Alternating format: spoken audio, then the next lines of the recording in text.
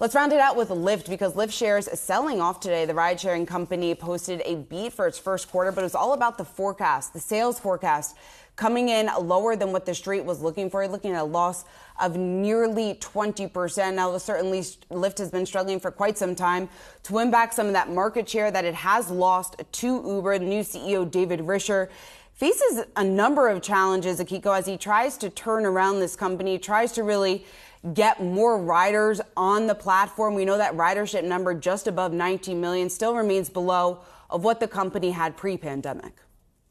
Yeah, and the market's just not convinced that this turnaround strategy for Lyft, in fact, will work. I mean, you pointed to it. Sure, earnings results are often backwards looking, but if you think about where they were in Q1, this was a really tough quarter for the company. A new president and CEO laid off 26% of its staff. And then, of course, it's still struggling when it comes to ridership with drivers when you compare it to its rival Uber. And that's been the biggest challenge for Lyft as they really have, over the years, doubled down on ride hailing instead of diversifying their business. That's really come to show in their results there. Market certainly not very happy with the numbers that we got, with Lyft down 20% roughly on the day.